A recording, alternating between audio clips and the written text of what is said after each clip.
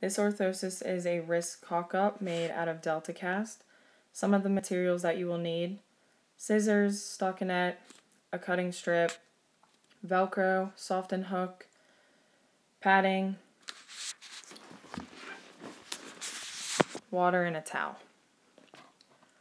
First step is to cut the stockinette and place it over your patient's hand and forearm.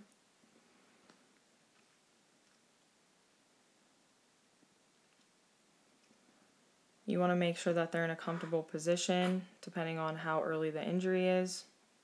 You may need to place them over a ramp. When you cut the stockinette, make sure that it clears the DPC, and also there is a hole for the thumb, clearing part of the thenar eminence.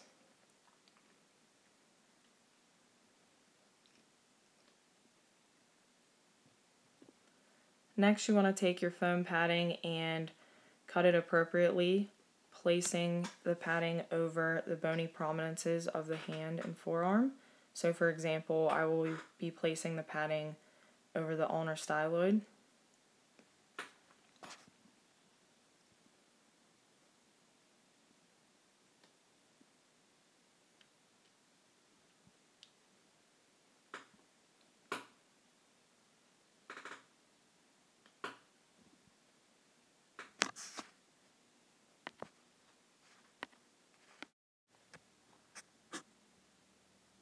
Next, you want to get your cutting strip and place it over the dorsum of the hand and forearm. This is where you will be cutting the delta cast after it is complete.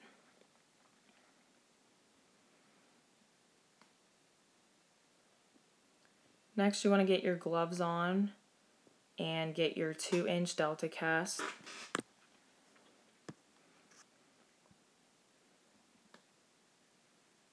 And your water. And once you open the delta cast, it will start hardening. So you want to work quickly after placing it in the water. Make sure your patient is in the proper position. Place the delta cast in the water, squeeze out a little bit of the water, and start wrapping proximally to distally, or you can go distally to proximally. When you're wrapping, overlap by about 1 inch circumferentially, and you do not need to pull the delta cast too tight around the patient's forearm. Once you get towards the thenar eminence, you will have to cut a strip to go through the web space so the delta cast clears the thumb.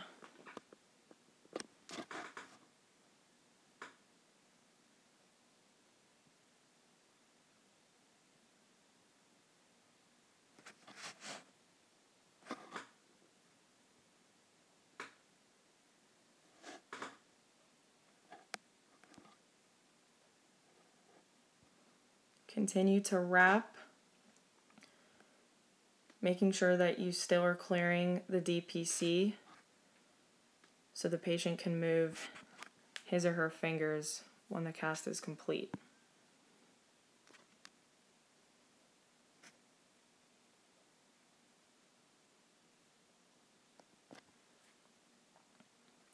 Once you are done wrapping, you can cut the excess delta cast if you have any remaining. Make sure the end is secured.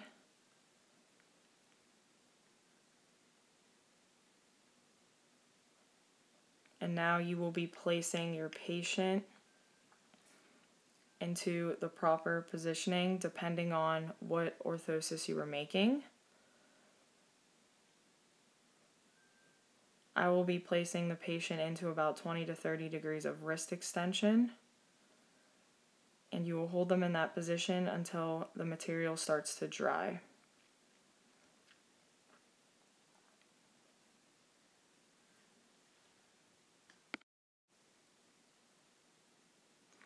A little trick that I learned was that soap can help with the stickiness. You do not have to use it, but rubbing it around the cast will help with some of that stickiness.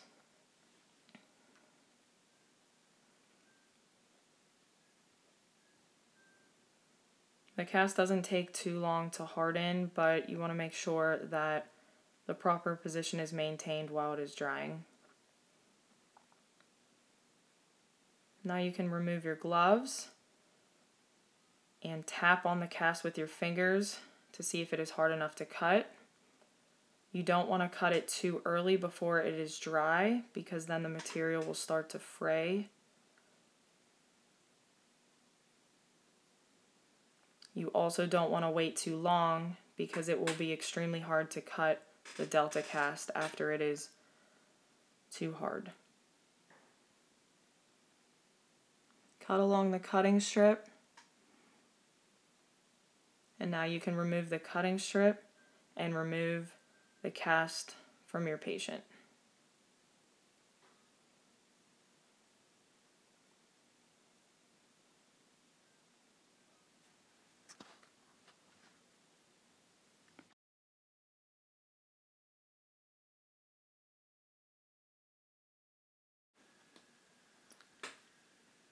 Next, you will cut a thumb hole, as well as cut along the edges and round out the edges of the cast. As you can see, I already did that and placed it back on the patient so you could see. Once you do that, you can start applying the soft edging around all of the edges of the cast, as you can see there. Don't forget the thumb hole, that is very important for the patient, and so it is comfortable. Next, I will be applying the hook Velcro. I'm going to be using 2 pieces and 2 straps for the patient. Another trick I learned is by using a heat gun, you can heat up the sticky edge of the hook Velcro, and that will help apply the Velcro better to the cast. It will also allow it to stay better.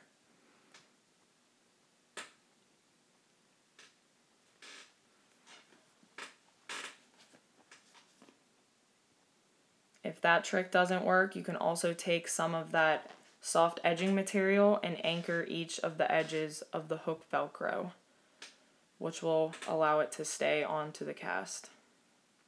So as you can see, I will do that right now. Take some of the soft edging and then anchor it on the edges of the Velcro.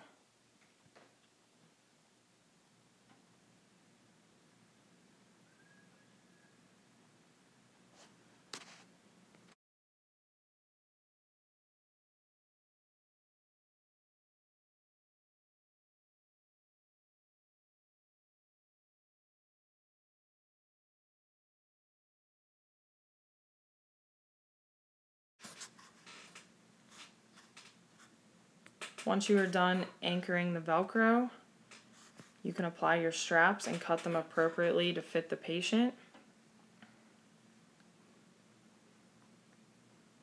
So by doing that, you can put the cast on the patient and then measure the soft straps around and connect it to the Velcro.